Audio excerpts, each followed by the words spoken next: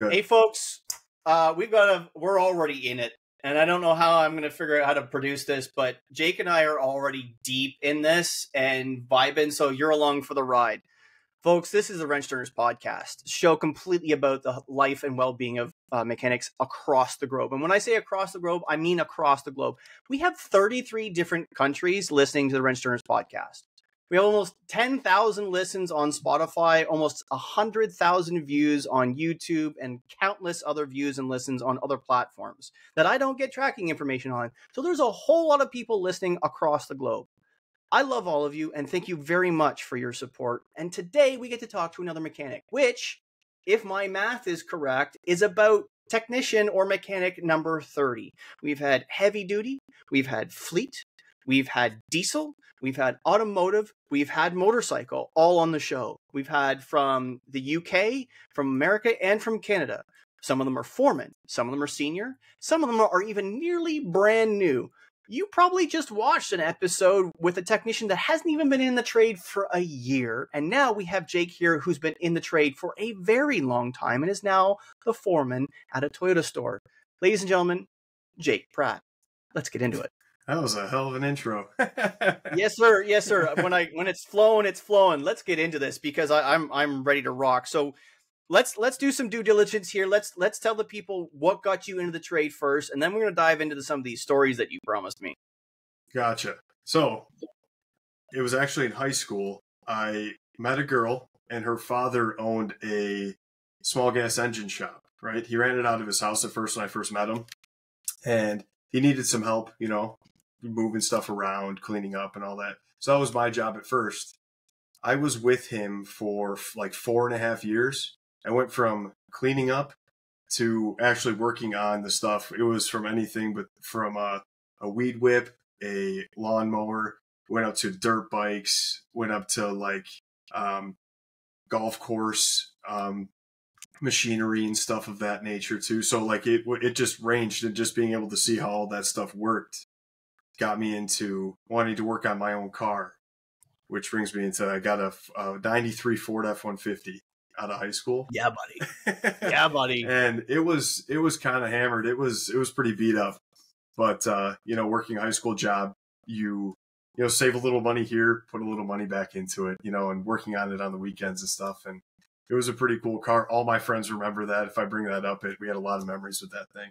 But just tinkering with that made me want to learn more. And, I found UTI, Universal Technical Institute, and right out of high school, I went to that. I did all my shop classes in high school and all that stuff too, and get further into that later on. But yeah, the thing that started that off was working on the small stuff, and it was really cool to see all that work. Yeah, sometimes the small stuff is what you need to learn right off the rip, because you play with lawnmowers, you play with little tractors, ride on tractors, or whatever the case may be, and they're so simple, and yet it doesn't take much to make them not work. And if you've ever pulled apart the carb on a single cylinder anything and look at it and go, what in God's green earth am I looking at? And then later on, when you start to look at 4-barrel carbs, and you look at motorcycle carbs and all this, it's the same stuff. Right? It's just bigger. It's just bigger. Yep, and that's all it is. It's just bigger. And then it's like, okay, I can do this. I can do this. This is all right. Yep. Now, one of my stories going back, one of my first memories of working with my grandfather out in the garage is my grandfather and I working on, we had an old square body. We had square body 2500 Chevy. Big Red, we called her. Yeah. And the rear box had rotted off of it. So he had built a big old wooden, we'll call it a flatbed on the back with sides. Nothing ever went into it. It was just there because it had to be for legal reasons. He just bolted it to the frame. Yeah, just basically bolted it to the frame, as it were. And it was a plow truck with a blue bulb on the top. And I remember being out in the cold with him, and we pulled the carb off. And I can't be that old. I got to be like 4, 5, 6, something like that. Like young. And we pulled it off, and we're in the garage. And he moves this pail over. And I didn't know what the pail was at the time. And I didn't realize what the pail was until much, much later in life. We pulled over this pail, and it smelled. Oh, yeah, it was turpentine. And no. No, it was No? straight diesel. He Oh had brought no. diesel home Oh, in a like a 5-gallon bucket. And what did he do with that carb? He put the whole carb right in the bucket and left it there. Just left it really? there. That's it.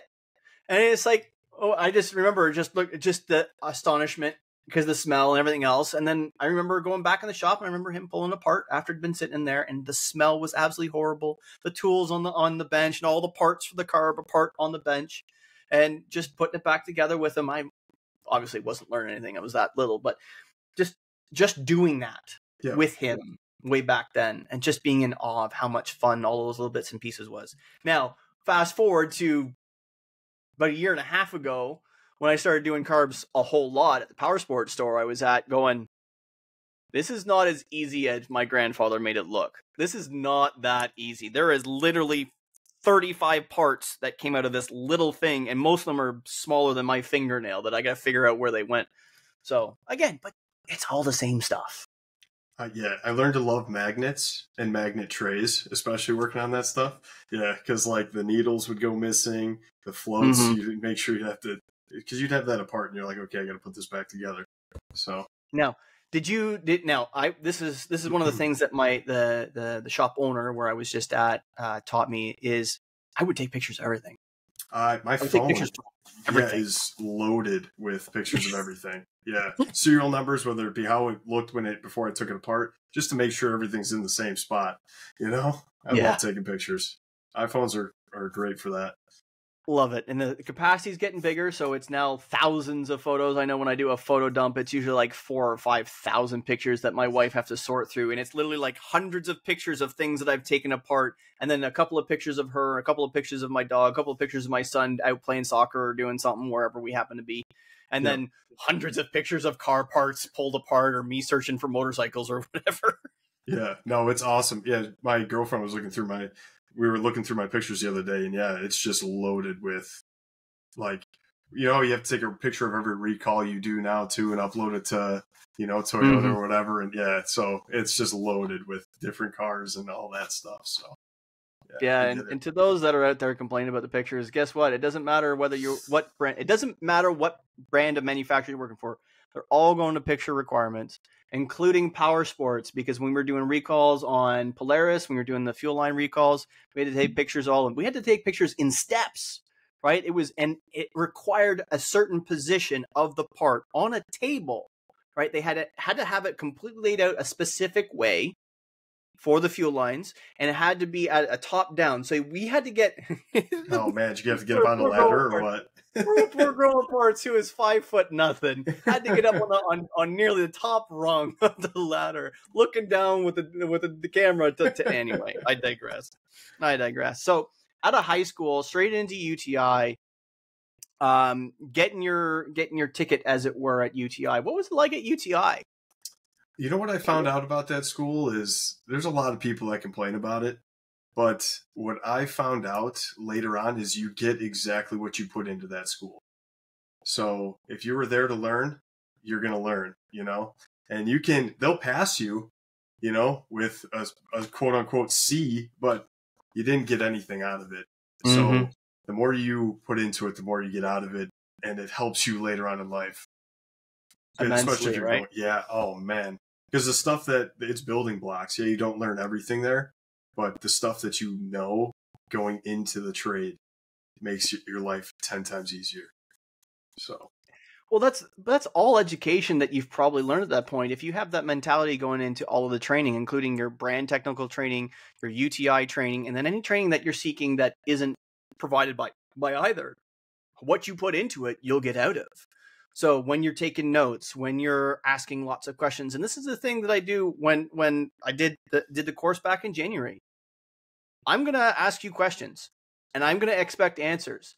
It's going to suck because nobody likes volunteering in those kinds of sessions. Nobody does. I don't even like to volunteer in those sessions. It's a human response. I don't want to be called on. I don't want to be singled out. But guess what happens?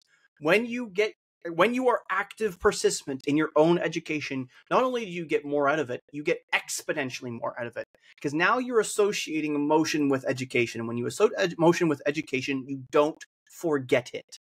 Especially if you're getting it in all three ways that you can learn. tactile, visual, and audio. If you're getting all three of those and you're attaching an emotion to it, you ain't gonna forget nothing. And it's awesome because then you can apply it to everything. It's just awesome that way. So you've been putting a whole lot into UTI, and you came out of there. What was that first year like of working? Now that you've got this education, you got into it. Did you get into a dealership first? You got an independent first? How did that transition for you? So while I was going to UTI, I was working at something we call down here Farm and Fleet.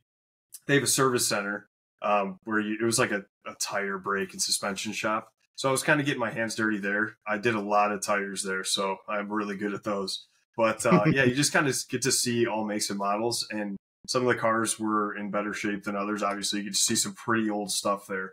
Or like when they bring in a Bobcat tire and they're like, it's a 10-ply tire and you got to take it off of the tire machine. You're like, you're looking at them like, there's no fucking way that's happening. But at the end of the day, you get 4 or 5 guys on that tire machine, and guess what? It's on there. It's going on. So, yep. So yeah, I did that, and then I left there. January of 2016, I believe. Yeah, our Toyota store was just a year old, and I started there at Toyota at the dealership. So one of the guys that I was going to class with had just gotten a job, and he recommended me in to go talk to the director at the time. So yeah, we got in, and that was probably one of the easiest hiring experiences. I sat down with my UTI piece of paper. I slid it across the desk. He looked at me. He's like, "When can you start?" Because I had TPAT and all that stuff. It probably looked really good to him at the time. Like, we can work with this kid. Excellent. So excellent. Yeah. See, sometimes the training in the school really does pay off, and it's like it's that easy. Yeah, which was really cool. So yeah, and obviously we did TXM, which is our express maintenance and stuff in school. So like taking that and flipping it into the dealership setting, it was easy. It wasn't the same clip car. It was an actual customer car. So yeah, it was pretty nice and easy to get into. Nice. So okay, so here's the rub here. So this is where you were doing Bobcat tires. You were doing Bobcat tires. Let's be real here. Yep. So your first experience in the dealership, was it any different? Like, did you have to shovel shit, as it were, as that first year in the dealership, or did you get right into it and into the thick of it, fixing stuff? So it was just strictly oil change rotates, like maybe the occasional air filter here or there. But yeah, so it was like that for about a year and a half.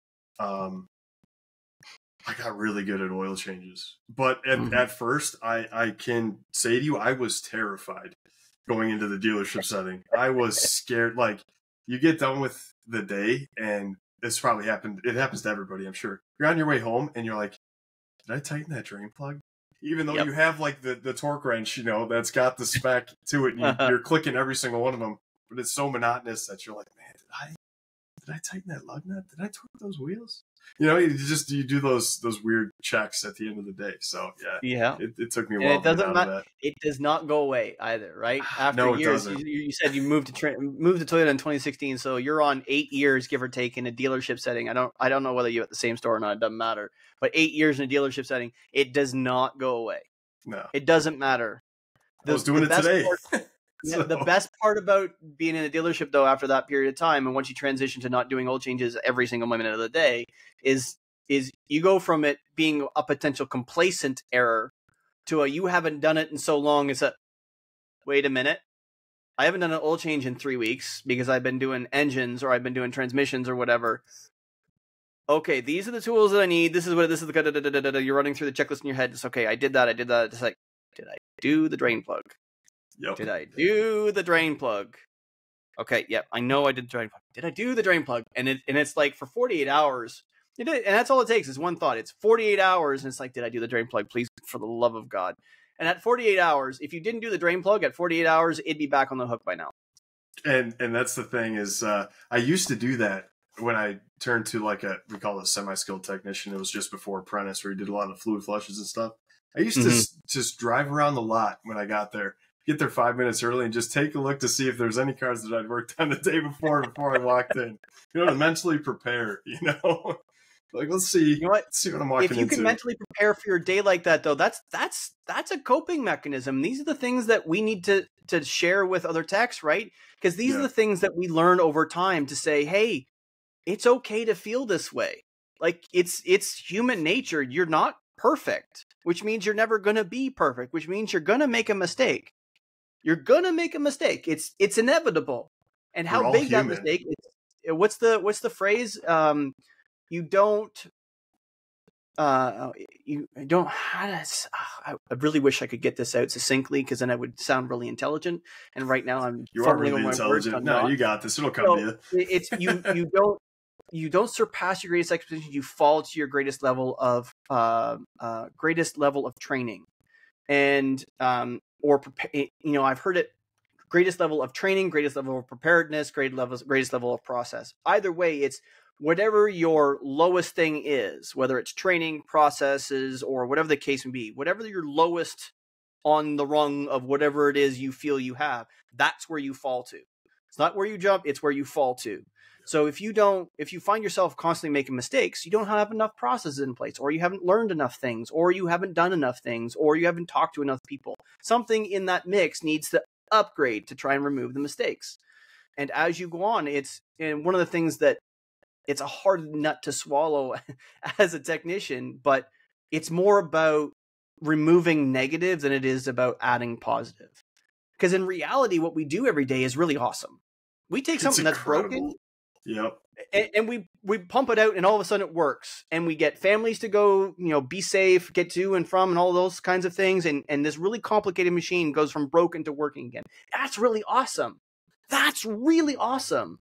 So all the rest stuff is just removing the negative. So the more negative you can remove, the more successful you're going to be as a mechanic, for sure. I found that in the shop too. That's actually pretty powerful as a saying. Just the less negative things you have going around the shop, the better the morale is, and the banter's a lot of fun too.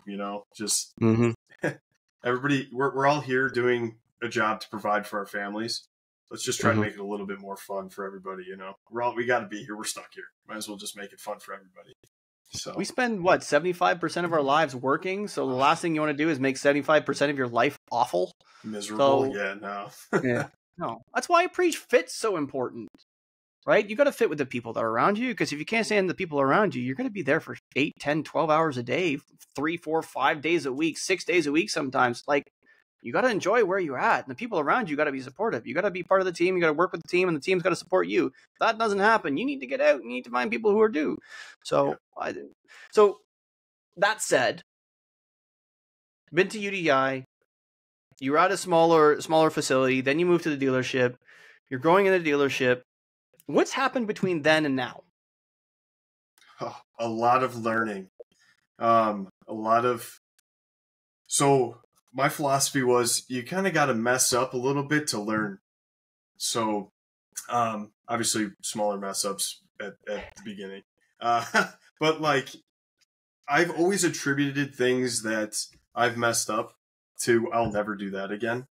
And if I don't know something, I am not afraid to ask.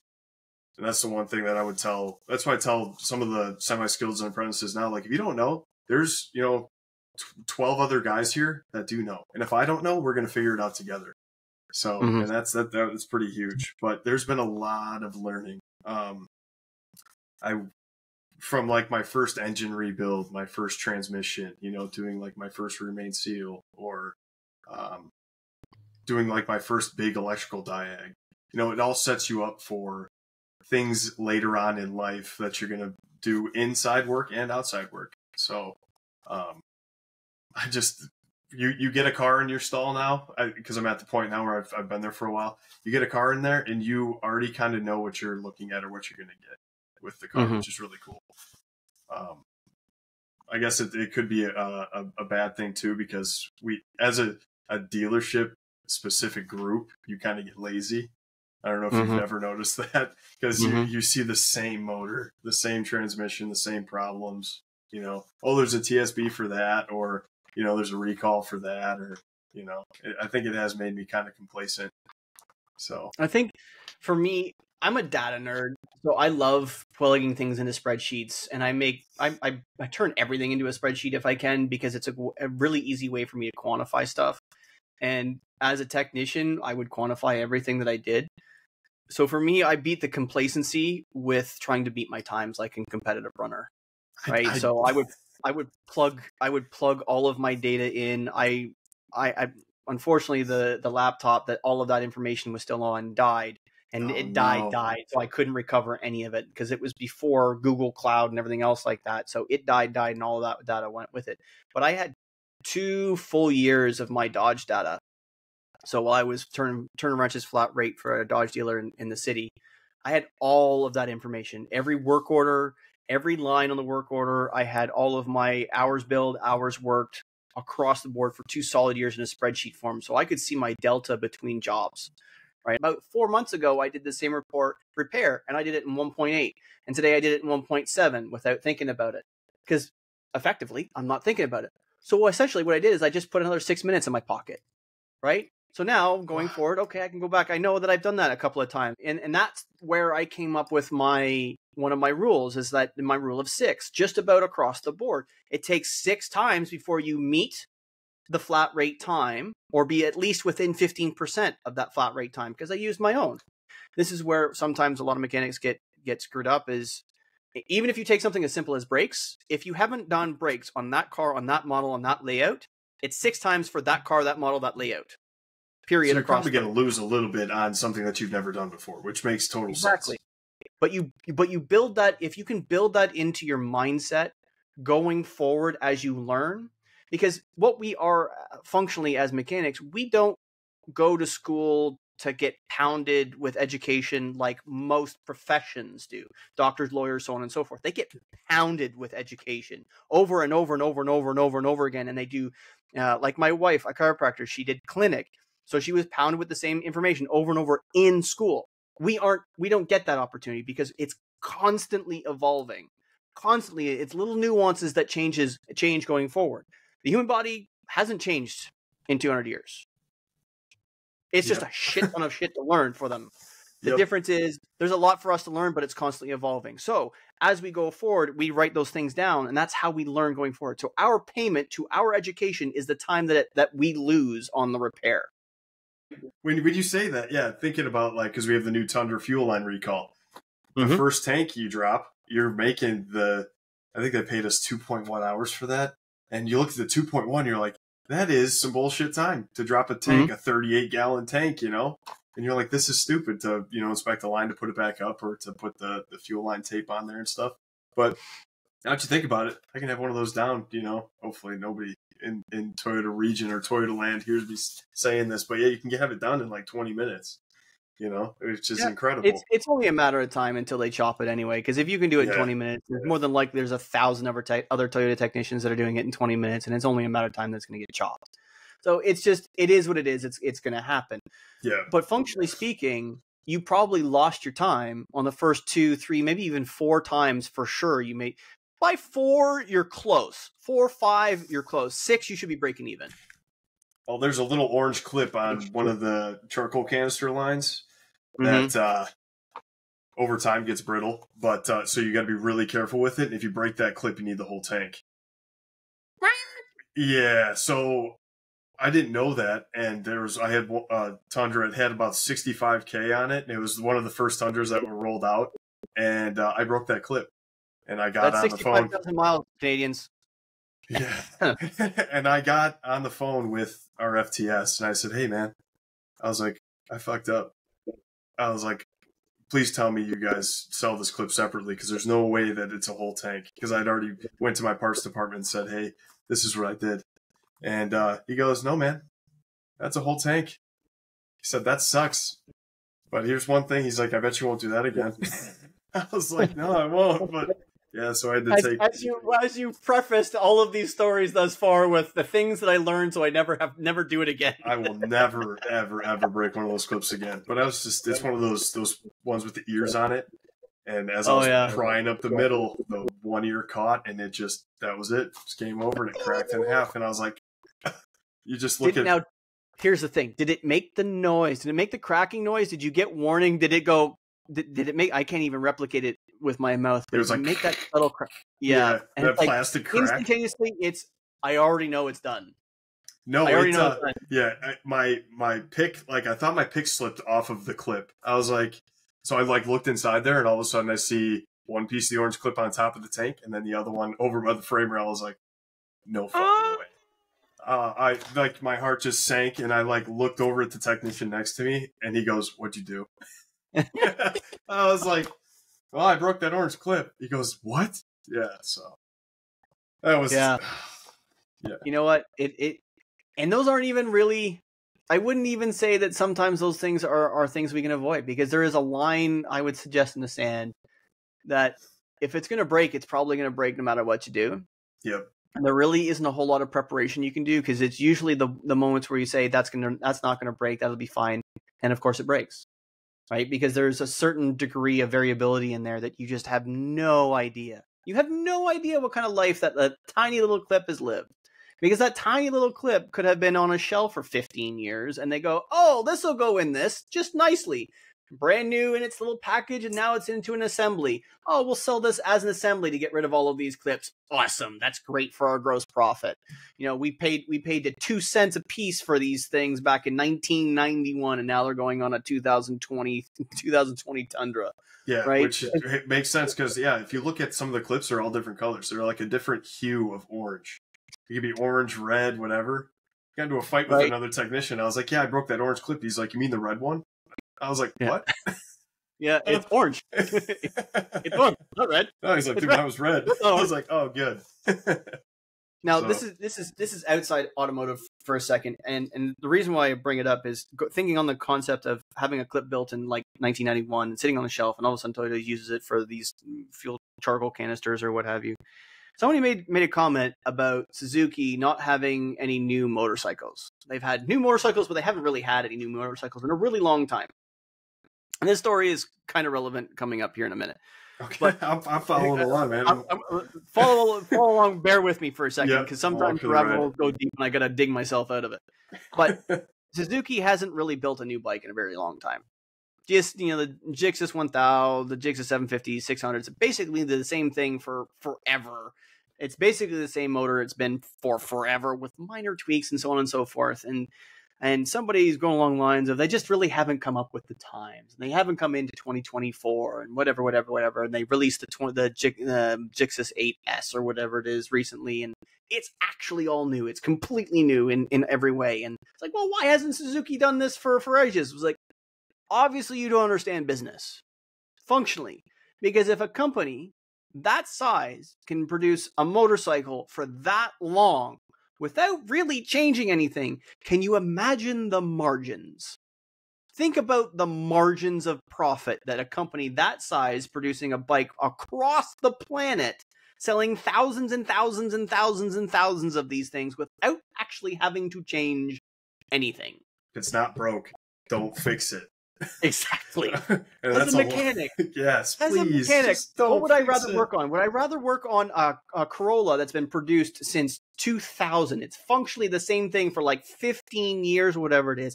If it's not broke, don't fix it. And guess what happens when you have something that has been that long in the tooth? All of the parts are cheap, which means people come back to fix them. Yep. And that's it's Corolla. That's the bread and butter. So it's easy to fix. Yep. So that's why. And this is all the background, because my thought was the Corolla, because somebody, Mighty Car Mods, just did we just made $1,000 an hour thing clip on YouTube, and it was on a older styling. It was like I want to say it was a 2015, maybe even older Corolla, where they did a fix and flip in 3 hours. Moog did, and it was a whole thing that I just watched. And Just put a head gasket in the thing and ship it back out the door, or what? Well, no, it looked like it was in good shape otherwise, but the outside looked like absolute trash. They cleaned everything up, they buffed everything up, they painted the color matched the door handles because they were black, the color matched the mirrors because they were black. They cleaned the car inside and out, fixed a leak, and then resold it for like $3,000 worth of profit. Good stuff, man. That's awesome. Good for them. Really speaking, a little bit of paint, a little bit of spit shine, and she's good to go out the door. So it's amazing what you can do when you look at something and I'm beating my head against, I'm calling engineering, I'm talking to my buddies, I'm talking to my baymate, I'm talking to the boss, talking to the foreman, trying to figure this out because it's so complicated, and yet the guy beside him's doing a set of brakes on a Corolla. Making tons of money, which we love that. Yeah. Make money. Yep. It's the boring shit. The grocery getter doing stuff. The boring shit. Yep. Getting grabber to the grocery store. You know what I'm saying? It's the stuff. Exactly. So what would you say? And so let's talk about something complicated for a second. What is the most challenging repair that you have done in the last 8 years? I've had a couple that have stumped me and stumped a lot of people in the shop. And I guess I got to go with the one that it was more recent. It was a Grand Highlander, 2023 Grand Highlander Platinum. It's a beautiful car. And it had a vent valve code for the fuel tank. Take me back to Corolla, my God. Dude, right? Well, they changed it to a stepper motor, so it's like a 2-stage motor. So like obviously a stepper motor one, they like power it one side and the other, and it moves it open and closed, right? You can't just have it can't be like a purge valve where it's just powered on, powered off. No, we have to be able to stepper motor this thing, and so they ended up it ended up having that code, and I tested the valve itself. Everything was fine. Tested the wiring from the ECU to the valve. That was okay. So this is where the kicker comes in. We had the pin fit gauge for the connector on the actual valve side. We didn't have the ECU pin fit gauge, so I couldn't test the pin fit on the ECU side. Engineering came out, or FTS came out, and we found out if we popped the fuel door, right, like it was getting ready to refuel, which would, open and close the vent valve, and drive the car like 5 miles, the code would come back on. So since the valve was good, we changed the valve. We tested the wiring, for the most part, and then we were able to duplicate it. We thought it was a control side. Our engineer thought it was a control side, so I thought it was an ECU. So we put the ECU in it. Car leaves for like 3 months, which was awesome. I was like, cool, we fixed this car. We couldn't get it to duplicate it or whatever. What comes back? So this is the third time it's back. And I obviously downloaded all the codes and everything, and I got the freeze frame out. And then we cleared the codes and tried to duplicate the concern. We put like 350 miles on this car. I drove it home twice. A couple other guys drove it home. We couldn't get it to duplicate. And the only thing that we can come up with, because there's a buyback car, we're still waiting to see what we're going to do with it. But the only thing that logically makes sense to me is pin fit on that ECU. Because that's the only time I ever messed with, putting in a new ECU. It just sounds like pin fit there. So we even tried swapping, because there's like an A side to B side to that stepper motor. We tried just switching the wires on the ECU side and on the valve side, and then we just couldn't get it to come back. So I think while I was messing with the ECU connector, that the pin fit came back. So it was just one of those cars where, like, no matter what you did, you couldn't figure out what was wrong with it because it was so intermittent. So yeah, those are the ones that chaff really bad. Like they chaff so bad, because especially when you don't get to come to an answer. Like the OCD in me goes, so what was the answer? Yeah, what was wrong with that car? I need to know. You still don't know, because just the way the circumstances run. Yep. Like it sucks. The customer experience will have been horrible. They will have had an awful time. I can only imagine the conversations that the customer had. I can only imagine what the director or the service manager will have had with the customer, trying to figure out what's going on, trying to mitigate all of this. And it's really nobody's fault in that circumstances. It's everybody's fault. It's nobody's fault. Right? In that circumstance, You've got something that's wrong, but it's so bloody intermittent that it's like 3 months. 3 months? Yeah, that's why I was like, and then you see it back and you're like, it's wait one thing a minute. To say it happens maybe every once a week, every couple of days. That in itself is hard enough to try and say to duplicate, but 3 months? Oh my goodness. That's why. So to say the least. That was tough. Okay. Well, that's a kind of a challenge. So what did you, when you come across stuff like that, and this leads us into the last question, It's like, what would be your piece of advice for a technician to be happier, healthier, more productive tomorrow? Because I think that's a great way to lead into that. I think being up to date on your training, knowing the new systems and how they work, definitely helped me look at the way that system worked to kind of see where I should look first.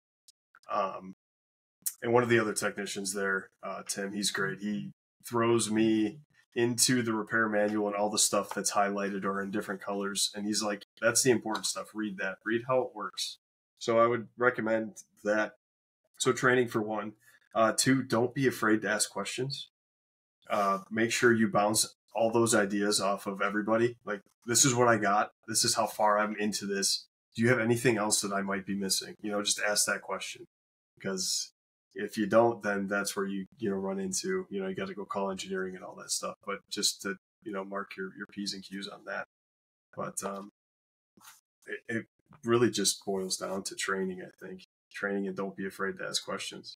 Because the only stupid question is the one not asked, I think, in the grand scheme of things. Thank you for ask the question, man. That is one of my favorite things of all time. Is the only stupid question is the one you don't ask. Yep, that's it. And the question you don't ask is going to get you into more trouble than all of the questions you can ask. Even just the kids on the way up, like sometimes they're afraid to come ask us because we look busy.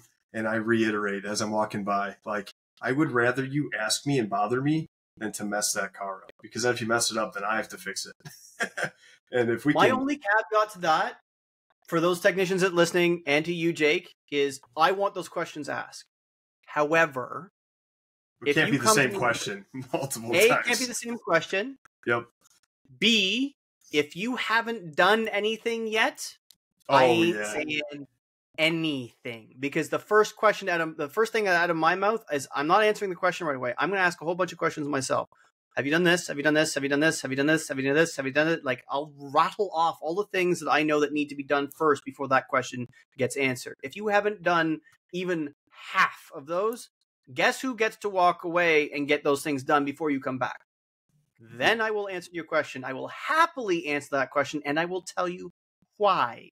Not just answer the question, I will tell you why we do these things. Yep. And then hopefully by you doing all the things that you were supposed to do first, you probably already get the answer yourself. They normally do. They normally figure it out, and it's great. My favorite thing is, have you looked at the repair manual? Just read through it. Just read through it for me real quick, just to see if it throws you in any sort of direction, just to kind of just check the boxes. That's all I'm asking. So now, how often do the apprentices in your shop, are they actually asking you a ton of questions, or is it now sparse? No, it's they're still asking me and the MDT at our shop, Tim. Mm-hmm. They bug him a lot. They started to come over to me because I always tell him, like, hey, leave him alone. He's busy, because he's such a nice guy. He'll go over, and anybody's got a question, he'll help out. Is he the guy that needs the sign on his back? Do not disturb. He will talk your ear off. No, he'll just help you. You'll like start to explain him like an issue, and he's like, dude. He grabs his flashlight. He's like, let's go take a look. And I'm like, I love you for that, Tim, but dude, you got stuff that you're trying to do over here. He's like, no, it's fine. It's whatever. Because that happened tonight. I had a 247,000 mile FJ Cruiser. And it had a check engine light. The drive belt, like half of it was missing. Like it was like split down the middle. And it was like pouring oil from every seal surface. So like where the camshaft position sensors were in the valve cover, you could just see oil being pushed out, right? And I was like, I walked up to him like, hey, I think I see a PCV system failure. Because we were just talking about, like, we do PCV systems as maintenance, but this guy, I don't think did. And he's like, no way. He was like working on a Tacoma, and he grabs his flashlight. He's like, let's go take a look, man. And we're just messing with, like, pulling vacuum lines off, pulling off the PCV hose, or like pulling the oil cap off to see if it's got vacuum and stuff, just playing around. But yeah, so he's really cool with that stuff. But it's so cool to see some of that stuff too before you have a full failure of some description where something has gone completely sideways and blown up something. But it's like right on that teetering edge where you can see it failing, but it's not doing monstrous damage, like you've blown a motor or something stupid like that. That kind of stuff is really cool to see because you don't get to see it often. Because usually a customer will have driven the absolute piss out of something and blown it up on the highway, and now you've got pieces of engine hanging everywhere. It's like, I got a hole, dear Liza, a hole, and it's in the side of the block. Yep. Right? Because that kind of stuff happens, and we don't get to see the in between. And we recommend something. More than likely, he's been told that he needs to change the PCV probably at least a dozen times by this stage, I'm right? sure. Oh yeah. 247,000 miles. My goodness, that's quite a few. That's quite a few. Just listening to the oil pump, man. Yeah, just listen to the oil pump, just like gasping and like it sounds like wispy almost. Yeah, it doesn't sound good. But yeah, I lifted that car up on the lift. I'm like, because the frames are kind of shit on those Forerunners, Tacomas, Tundras, whatever. It looked pretty solid, and I started to lift it, and all of a sudden you hear that crack crunch, and you're like, okay, maybe not. We're just going to put that back down on the ground. Not going to leave that up in the air. I don't know if you guys use salt up in Canada or not, but... oh, yes. Oh, yeah, the Midwest is really good with that stuff. Yeah, when you see... not that long ago, I'm fairly confident it was my memory. If my memory serves, it was maybe not this past winter, but the winter before. I saw a Chevy sitting in a V. Yeah, when the box is laying against the cab, that's bad. And when you can see the frame underneath and you can see the split underneath, and it looks like it's folded. It's no longer just that you can see a split; it's that it's folded in on itself because of the weight, the way it goes. That's bad. And to think. Somebody's actively driving that. And what happens if they hit the brakes too hard? Guess what? She's doing the accordion. And guess what? I don't want to be anywhere near that. I think mandated safety inspections would be a kick-ass idea. Just because you don't know who you're driving next to, what they've done to that car. You don't know if that thing's safe. It's just a scary thought. No, I don't understand why it's at the commercial level only. I really don't. I don't understand why it's at the commercial level only, because the whole point of I think more than anything, it's at the commercial level as a money grab more than anything. But there's a line in the sand. If it's a commercial vehicle, they get the trucks get checked all the way down to a certain point. And you know what? If an 18-wheeler is doing 18 hours of driving a day, every day, it's putting the miles on, and it's all about fractional profits, like per cost per miles and things of that nature. It makes sense not to fix a truck. It makes sense. You got all those wheels, all those tires, and all. It's like, if one fails, it's not a big deal. They got 10 more to go. Well, from a business perspective, it doesn't make, if you spend the least amount of money that you possibly can to function and make a profit. Awesome. Well, that hurts people. Like, that's safety. Purely and simply, you're now affecting safety as a long term of the population.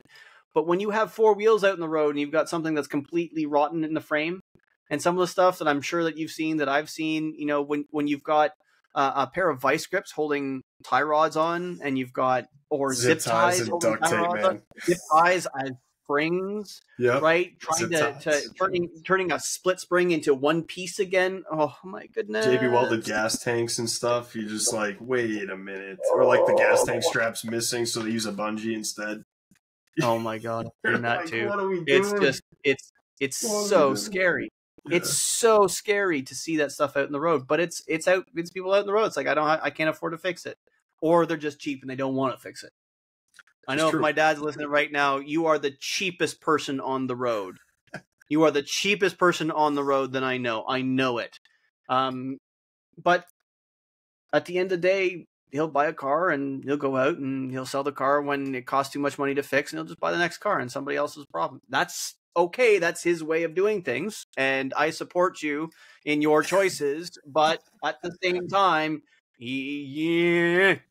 So I digress. I don't support my dad in that. He just throws me the keys and says, please, just whatever it needs. He doesn't want to have to worry about it. So, yeah, I love him for that, because that makes my job easy. Like, hey, here's the bill at the end. Does he drive a Toyota too? Yeah, he drives a 21 Tundra. He actually just took it, I think, was it across 15 states? They were left in late February and just made it back in early May. So, yeah, I think, 2 days ago they got back? Yeah, that thing, it got beat, but so it needs tires. You got a lot to fix then. What's up? Yeah, big. You got a lot to fix now then. Oh yeah, tires, brakes, all that, because he went through the mountains and he torched the brakes on that thing too. So it'll be time. So I can't believe how many people don't understand how to drive through mountains. And like we've got it's you would probably know better than anyone. I don't know where you're located in Canada, but I would imagine you've probably had your fair share. Well, we live so I live in Wasaga Beach. Okay. And Wasaga Beach is the largest freshwater beach in the world. 15 miles of beach, freshwater. That sounds incredible. Does it look really cool too? Is it that cool blue really color? Cool. Yeah. We're if you can picture it, let me get in the camera here properly. So this is Georgian Bay. If you think like this is Georgian Bay. And for some reason it's escaping me right now, but right here is like a Great Lake. I think it's Superior, whatever. So Georgian Bay is fed by Lake Superior. So we've got this big old horseshoe, and we're at the very bottom of the horseshoe in Wasaga Beach. So basically, the bottom up towards the right side is all freshwater beach, and it goes across a whole bunch of different municipalities, but it's effectively one long beach. Okay? If you go roughly 10 miles to the west is Blue Mountain, which is the largest mountain range in Ontario. So there are 7 ski hills, give or take. Now they're ski hills. I use air quotes for those of you that are listening. It's ski hills. It's relatively small. If you think ski hill, you're thinking like Banff. You're thinking the Rocky Mountains. Going like you're thinking BC area, Utah and BC and things of that nature, where they're huge. Like it's 20 minutes down the hill as on skis or a snowboard. I'm down the hill in about 45 seconds. Right, 45 seconds, maybe a minute tops. Small hill, enough to have fun, Lots of mountain, and the road up to the top of the mountain is called Scenic Caves Road because there's also cool thing. There's caves in the mountains, cool, but it's called Scenic Caves. But it's got the S bend all down the mountain, and it is down the mountain. And there's lots of people who live on top of the hill. And there's lots of people that kind of have to come down up and torch brakes. Yeah, absolutely, just coming down let's engine brake a little bit, just a little. Like even automatics have the ability to tuck it down into third, tuck it down into low. It doesn't matter. Let the engine rev. It's not going to hurt to let the engine rev. Don't let it over rev. Obviously, it's not going to let you do that. But let the engine rev. Use the engine braking. My God, people, please, please, please, please, let the engine doing some braking because you're just going to completely destroy the brakes. And I remember working at the Toyota store when I was working back at the Toyota store. We'd be doing warp brakes for people that lived on top of the hill. Yep. Absolutely murdering these rotors. Murdering the rotors. Oh, they sing it again. It's like, okay, how many times have you been down the mountain, Mrs. Smith? Yeah, we can't warranty that again because you did that. I have to ask you a question though. Hopefully you don't mind me asking you a couple questions. Obviously you've worked for a couple different manufacturers. What was your favorite manufacturer to work for? Toyota. So thank God. Okay, cool. So I made a good decision. My hands down. Yeah. I've worked for I've turned professionally turned wrenches for Chrysler and Toyota.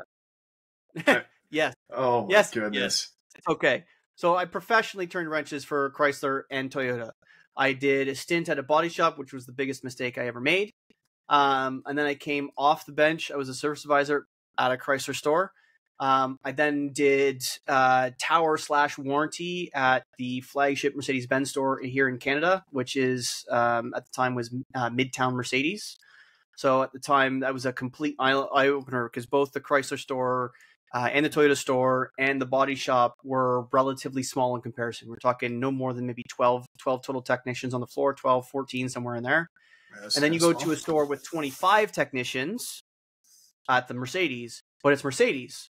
So not only have you doubled the technicians, you've basically doubled the revenue. So I walked into a store as Tower that did between $1 million and $1.5 million a month. And this is 2013. Holy smokes.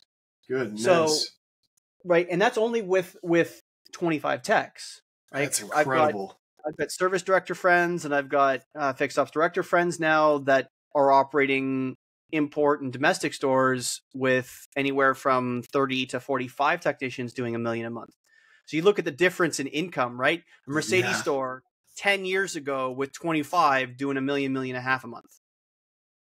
To stores now 10 years later with almost twice the number of technicians doing $1.5 million a month. The money difference is huge. Huge. So contextually, I don't think I've ever talked about this in depth, and thank you for asking the question. I really appreciate it. I'd like to know more about you, honestly, because so continue on, please. Awesome. Will do. So Mercedes is interesting because going from on the bench, I didn't really, even though the period of time was like almost 2 years at the Toyota store, I didn't really grasp the menu. Like I didn't understand menu. I didn't grasp menu, like the A, B, C, D thing. I didn't really truly grasp because I didn't get involved with it a lot. And there was no menu like that because domestics have no bloody clue how much easier A, B, C, and D makes everybody's lives easier. A is an oil change, B is oil change, tire rotation, C is oil change, tire rotation, and probably alignment or brake service, and D is all of the above, usually with transmission service. Can I stop you right there real quick? Honda's A number, B number, C number service. The customer drives in, says, "There's this light on my dash," and then the service advisor goes, "It's this right here. This is the one you need." Yes. And then they go, "Okay." They made that like incredibly easy for the customer and the service advisor to be like, "This is what your car needs." Done. Exactly. We need that. Exactly. And the domestics, even after all of this time, still haven't grasped that. Oh, that's still haven't grasped that. The Europeans have, because it's effectively the same thing. There's slight nuance difference between them, but the Europeans have, and because we're here in North America, it's luxury. Here, it's not domestic product. Mercedes, Audi, BMW, we're luxury here. To them, it's just domestic product, right? Completely different. But they have a whole slew of other brands that we don't see, sort of, right? Because Skoda's over there, but that's effectively just a Volkswagen, right? It's things are different. Anyway, I digress. Go backtrack here.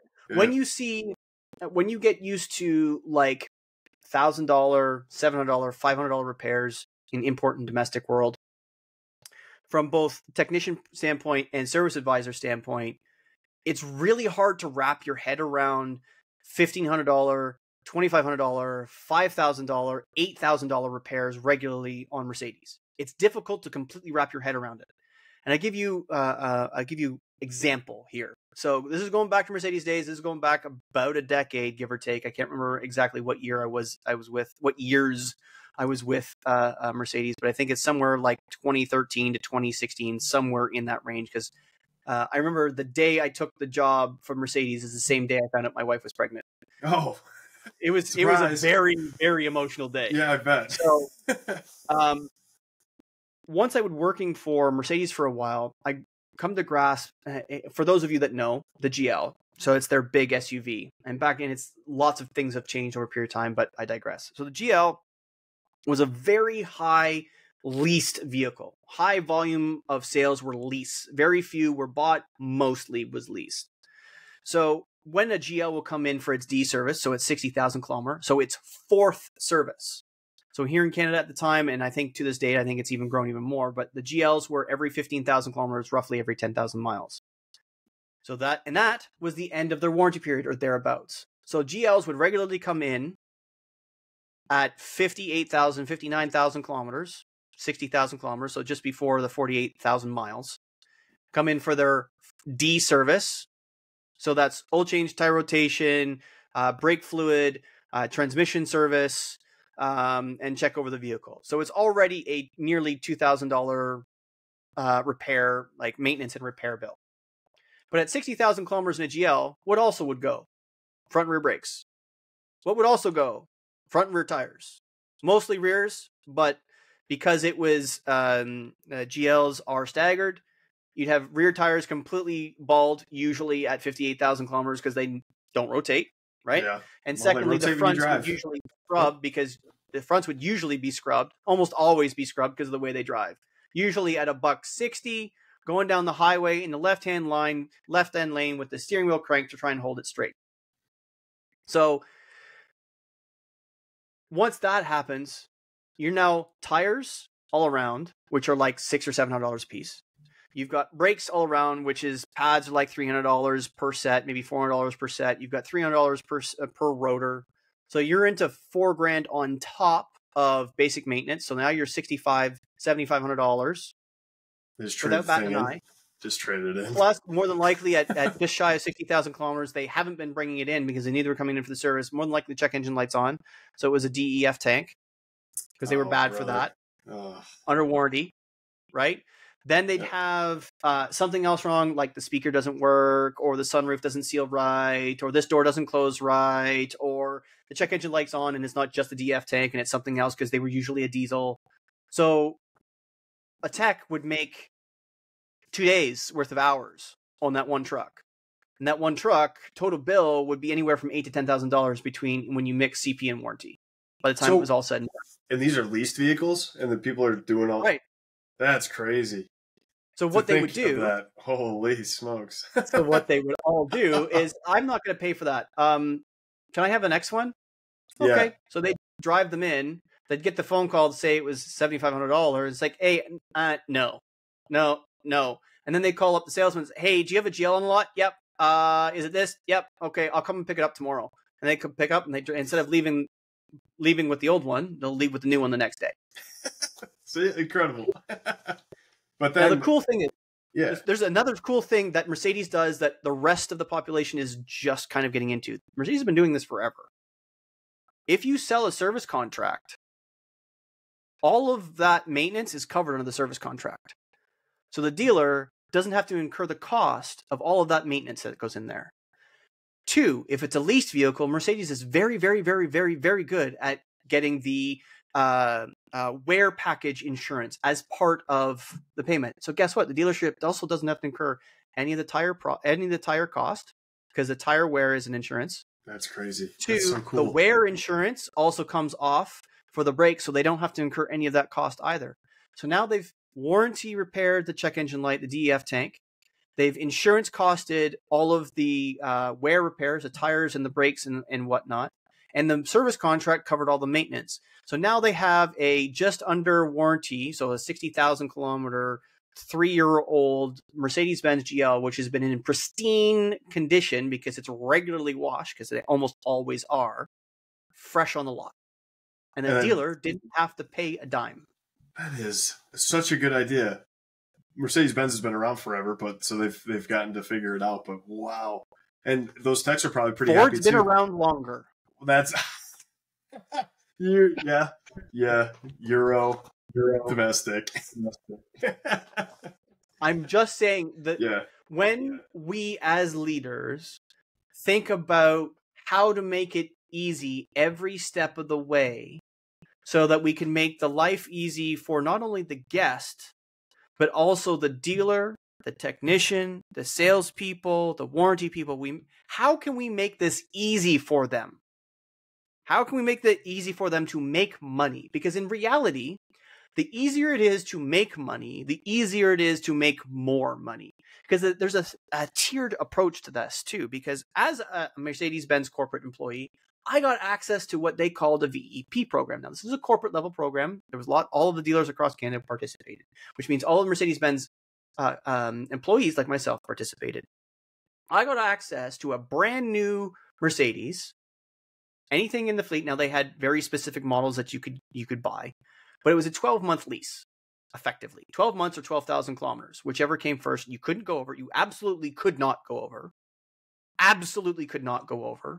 Probably. And you had to be in and had to give it back at a certain time range. Okay.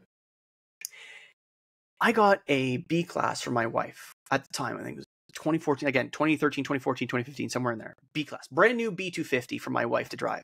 Dang. I haven't driven a Benz. I'd never driven a Benz at that stage, and I haven't driven another Benz since I left Mercedes-Benz corporate. But I got a brand new B250 at the time for $250 a month. That was payment. Heck yeah. That was insurance. That was maintenance insurance, and I didn't have to fix it. Just drop it off at the dealer. They'll take care of it. That sounds incredible. She drove that for 9 months, rolled the 10 or 11,000 kilometers, and she did it twice. She had 2 of them, and I paid $250 a month for that.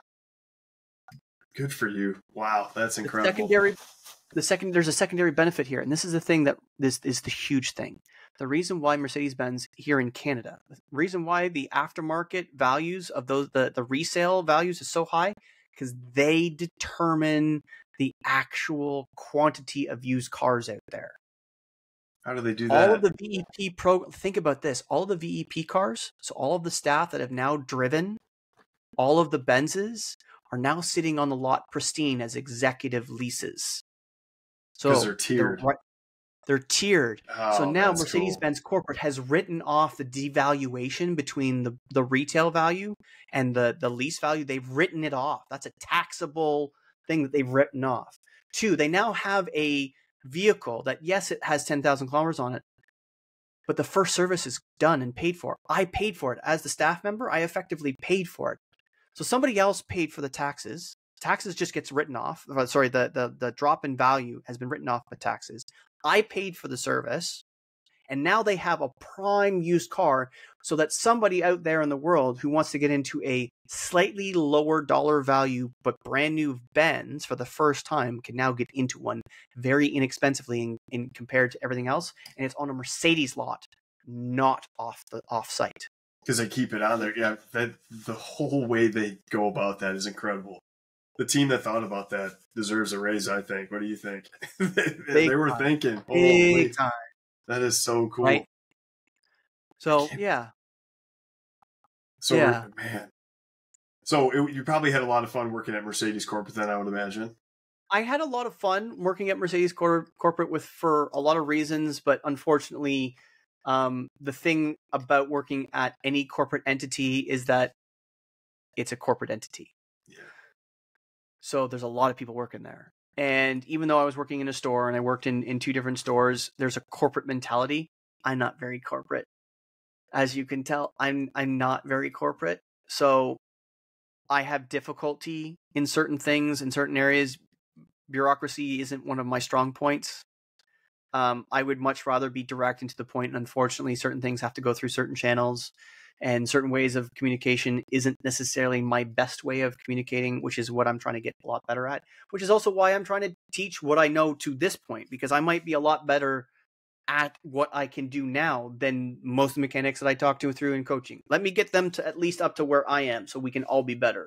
Because in reality, the things that I know at this stage is a hell of a lot more than you need to know to talk to a customer on a regular basis, because bureaucracy is a completely different ball of wax. Yeah. Being a professional and talking professionally to your peers and to customers is completely different than it is being professional at a bureaucratic level.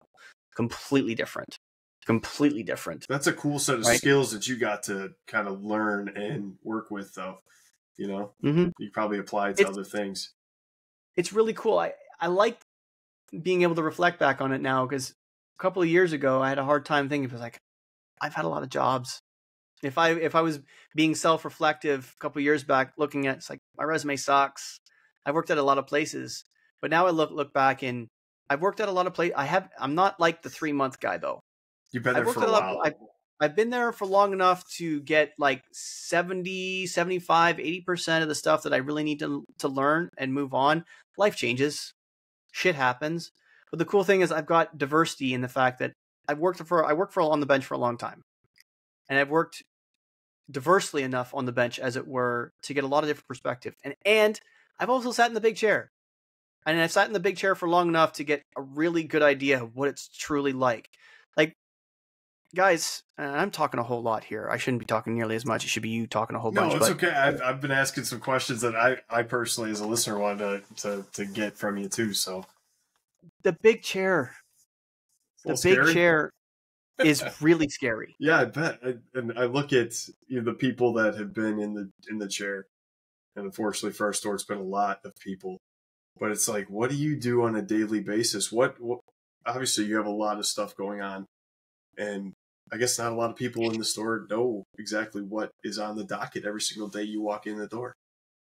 So no, one of the things I would say, looking back on the successes and failures while I was in some of the chairs I was in, having a plan, at least having a rough guide of plan of what's going to happen today, will make you 10 times more successful than any other tool, process, tip, trick, whatever you can possibly learn.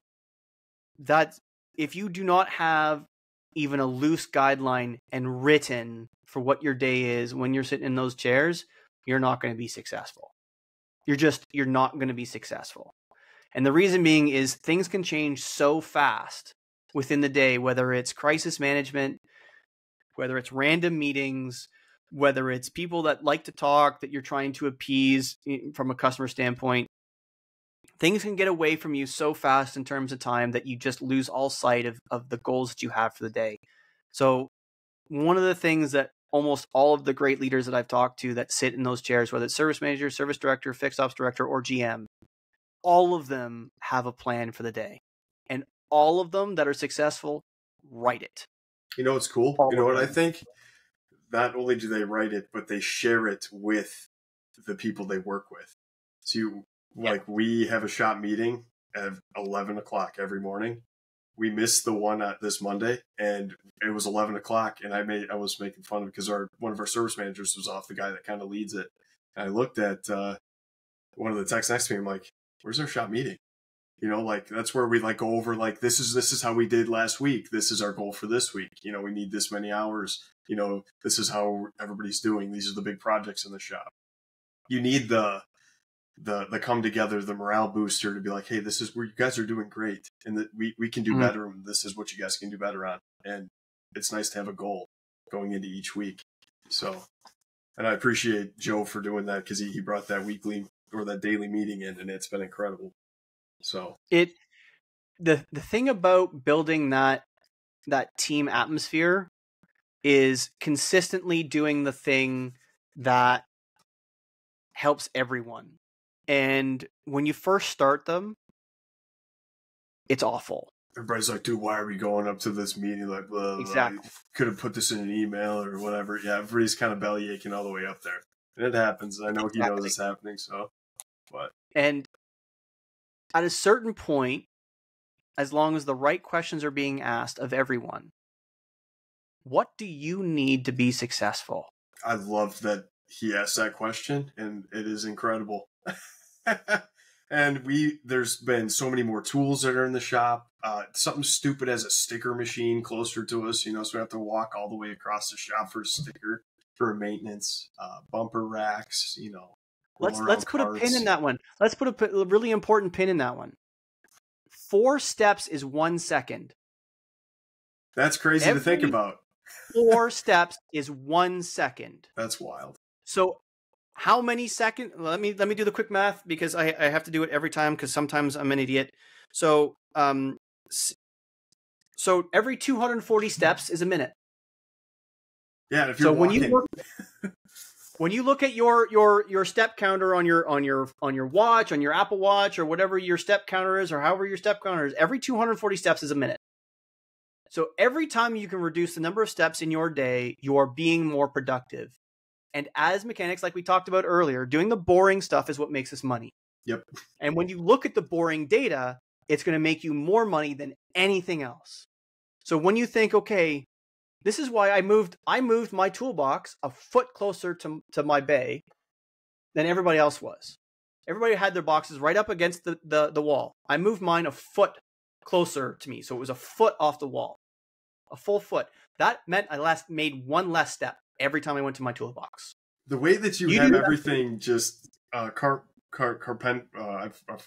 forgot the word that I'm looking for, but you took a Excel spreadsheet and you put everything on there just to make yourself faster. Like, that's awesome. It almost makes me want to do that tomorrow just to like start it. I mean, I have a work computer, just sit there and type it in and see what happens, you know? Because there is a line. Everybody's a little bit different. I'm a data nerd. I really enjoy doing, not only is it going to make me faster, make me more money, but I really enjoy doing the actual act of the spreadsheet. There's going to be a lot of people that don't. That's okay. That's why I start. Where's my journal? That's why you start with here. Journal. It's what I teach in coaching. Journal, journal, journal, journal, journal. If you don't know, write it down.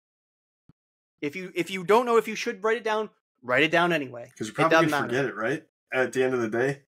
Because I got to remember that, and then right out. There are so many things that you can track. You can overwhelm yourself with things to track. But as a mechanic, until you start tracking things yourself, properly tracking things yourself, you're not going to get any better.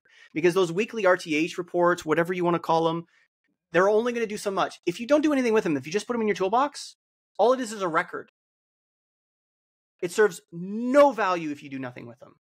But if you look at that RTH every day, every week, and you track it, okay, what does this mean? Okay, I did and we were talking about it earlier. We've got a fuel line recall on Tundras with you got to drop the tank. Okay, Where's the work order where I did the first one? Okay, 2.1, 2.1, 2.0, 1.9, 1.9, 1.8, 1.7. As you track it, guess what? There's a whole bunch of things that happens when you start tracking things like that. When they say, if you can't manage what you don't measure, yes, cliche. But guess what happens when you start tracking shit like that? Every time you beat your time is a win. One of the biggest challenges we have in mechanics, and the whole secondary reason why I'm doing this as wrench turners, is we are number 3 professions on the suicide scale. Yeah, which is super In 2016, there was 348 mechanics that took their own life. That's why I'm doing this. That's the shock and awe moment. 348 mechanics took their own life in 2016. And I do appreciate you reaching out to specific people. I guess not even, it's just the whole community as a whole to talk about things like that, because people do show up to work. Yeah, you have stuff going on at home, but then when you're having a shitty day at work because nothing's going right either, you almost want to have that buddy next to you to kind of be like, hey, what's going on, And that's that team atmosphere. And I can start to see that coming back into the trade, which is nice. So, and that's what the data does.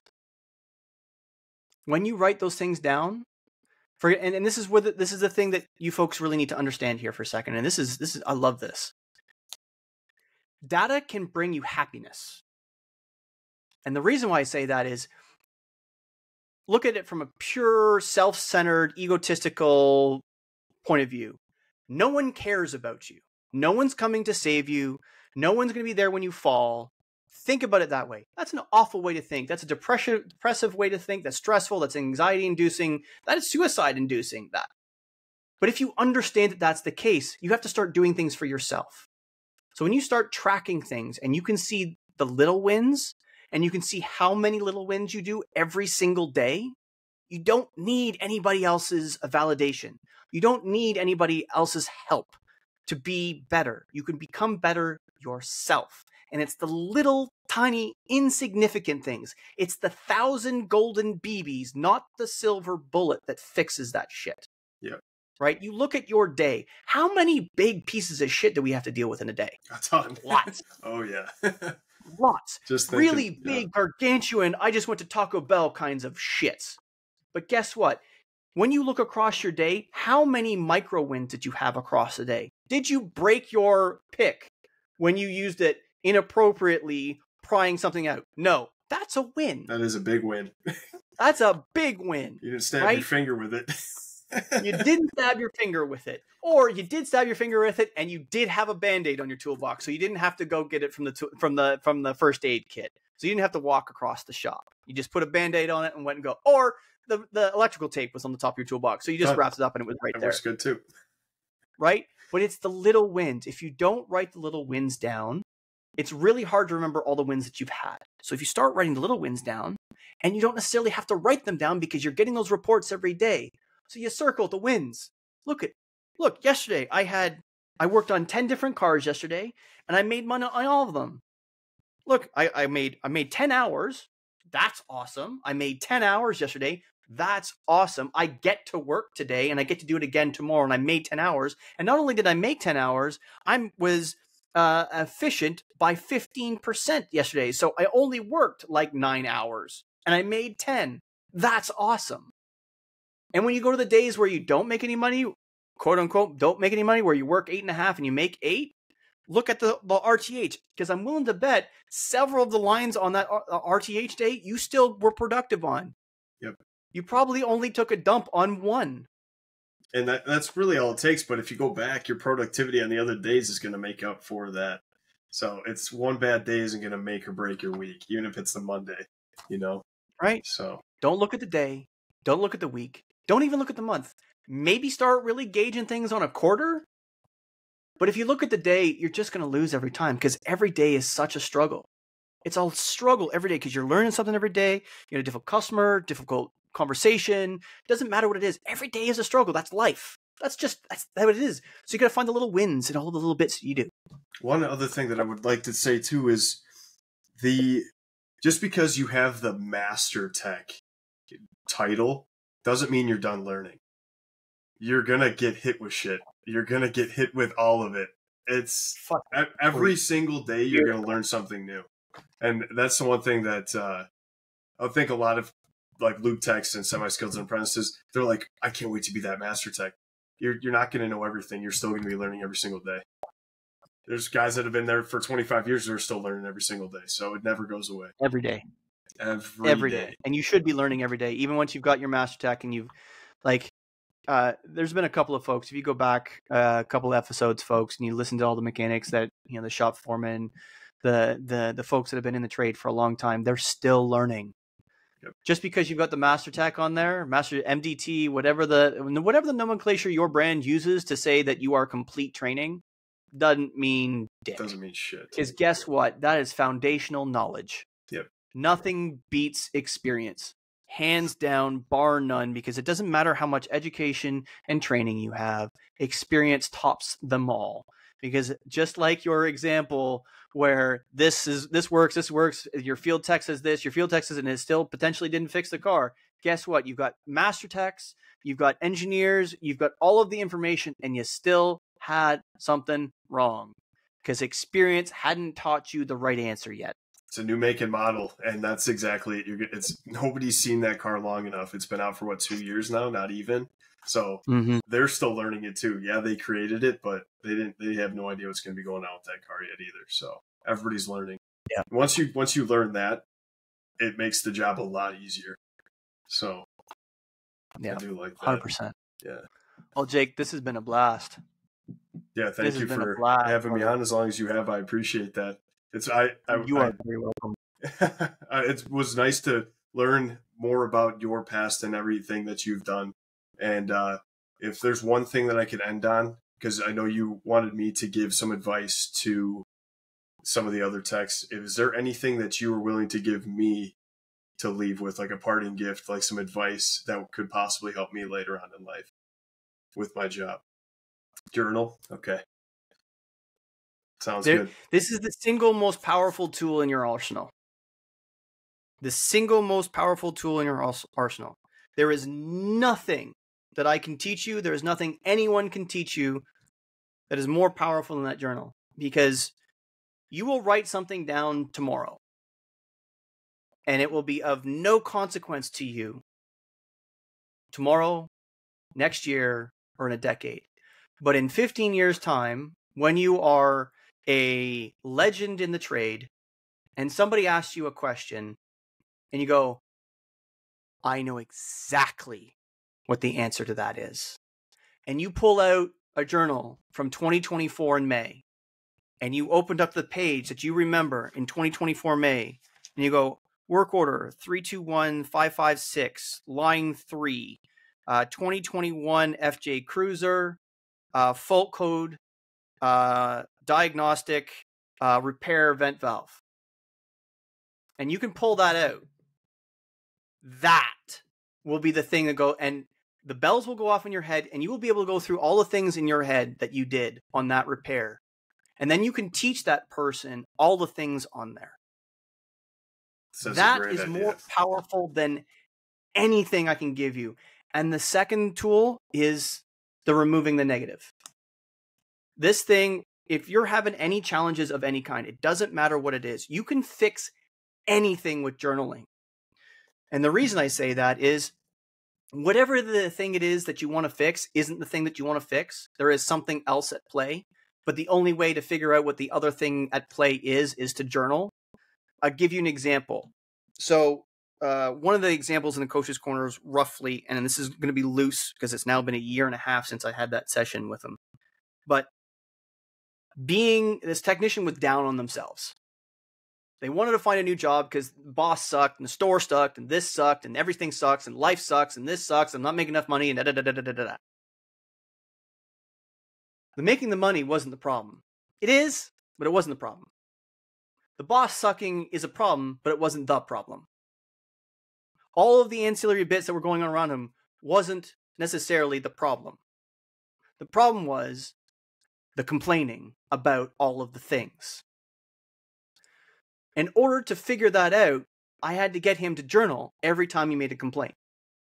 Anytime that you complained about your baymate, write down your date and time So you're complaining about your playmate and why.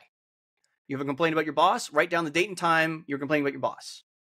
Anytime you had a complaint about parts, write down the date and time you were talking about your parts.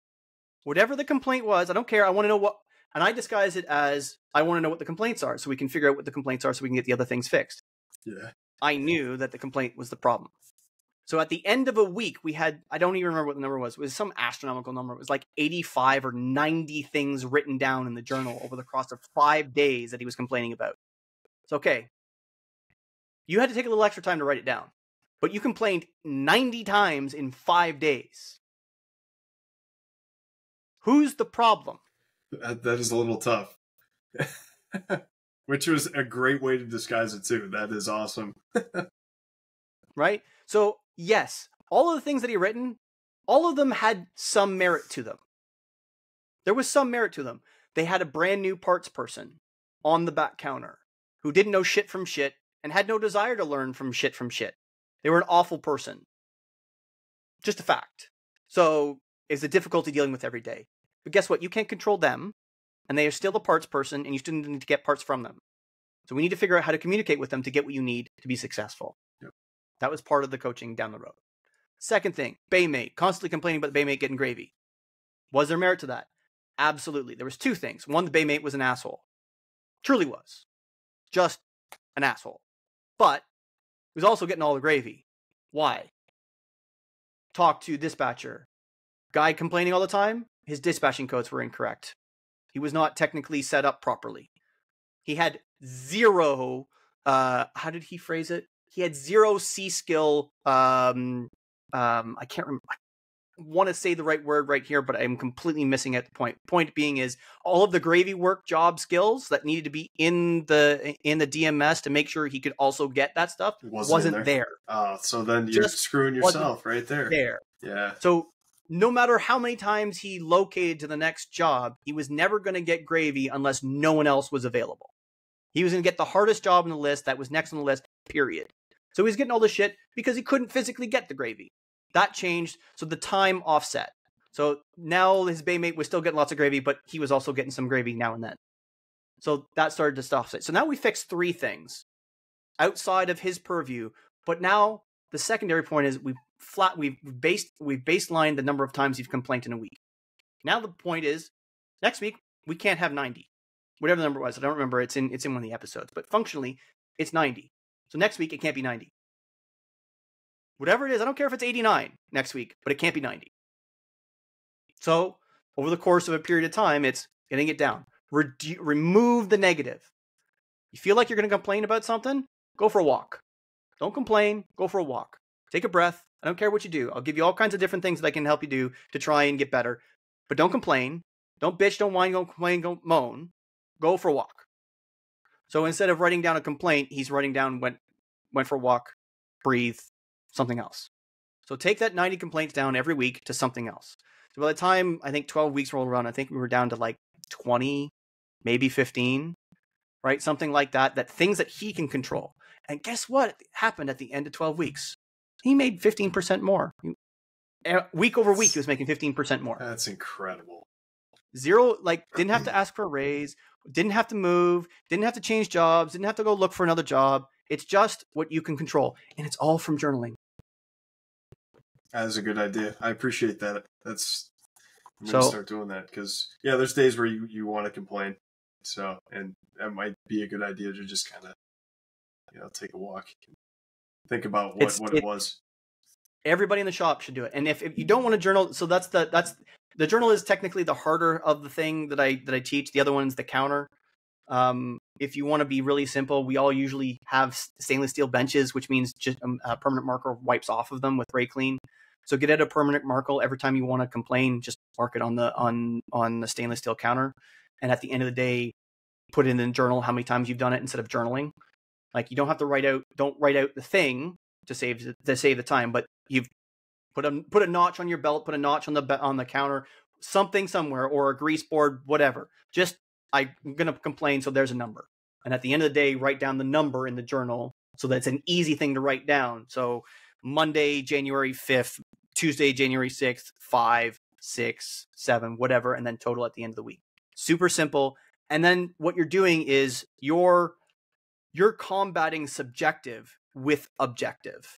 Right now you have a tactical objective number that you can track as an individual to hold yourself accountable to whatever it is. And most of the time it's behavior, right? The second, like, give you another example. When you write stuff down like that, things like your number of steps in a day. How many times do you have to go to parts? Like if you have to go to parts 10 times a day, how many steps is it to parts? Is it 40 steps? Well, that's 10 seconds, right? If it's 10 seconds there, 10 seconds back, 20 seconds. How many times do you have to do that in a day? And do the math. That means X number of dollars is going out the door by you walking to parts. How can you save that? Well, one, you can see, okay, if there's 25 guys in the shop and all of them have roughly the same walk that you do, well, the end of the week, if that totals $600 in productivity, you go say, hey, boss man, $600 a week you're going to save. You hire us a parts runner. Hey, that's... You're training me to think in a different way, which is really cool. It's things you never really think about. Yeah, walking to parts, whatever, everybody's got to do it. But like, yeah, you cut down on that time. That is incredible. When you start to wrap your head around removing subjective from everything, and as Jocko says, extreme accountability, everything is my fault. Bad and good, everything is my fault. And you take the subjective out of everything and make everything objective. How can I take fewer steps? How can I take fewer movements? How can I use fewer tools? How can I take fewer steps in this repair procedure? Flat rate mentality, everything. Take the subjective out. I don't care how hard it is. I don't care how awful it is. I don't care how difficult and challenging talking to a customer is. Flat rate mentality, everything. And you win big. And then you can apply it to everything. Like that example. If you've got 25 guys and a total of $600 in a week that you would save, all of a sudden that's freed up money for your boss to go out and hire the person that they really wanted to hire anyway. Right? They were looking for a reason to hire somebody because now instead of just doing parts running, maybe he does parts running half the time, but maybe they're also a porter, maybe they're also running the shuttle, maybe they're also doing other things. And now they double and triple up on their value. Right? That's how, as mid-level leaders, which is what a shop foreman is, save the company money and make it money all in the same. You find the granular things, throw out the subjective and do the objective thing. That's so cool to think about it that way. Good stuff. Cool. I appreciate your insight. That's really cool. Thank you. You're very welcome. I think that's a great tidbit to leave on today, folks, because I think it's been Jesus, we got an hour and 40. Hour and 40? Jesus, we got an hour and 40 in here. We've been going. Okay, folks, this is going to be a long one. Oh, my goodness. Folks, that's the end of another episode. I hope you guys enjoy, and I hope you guys subscribe to that because there's so many nuggets in there from Jake. Oh, my goodness, that's so many good stuff in there. I appreciate every single one of you that have bought the merch. I'm really, really thankful that it's going over well. My mom is thankful as well. She keeps saying it's comfy. She wears it. She sent me another picture of her wearing her sweater. So I appreciate all of you. Thank you very much. We've got a quote, as we always do. And I think this is a really good one for today because it's very poignant for here today. And I didn't even know that we were going to get into this, but we did. That's cool. It's amazing. It's absolutely amazing what you can accomplish if you don't care who gets the credit. Harry S. Truman. Folks, remember, negative pushes, positive pulls. And always clean your toys before you put them away.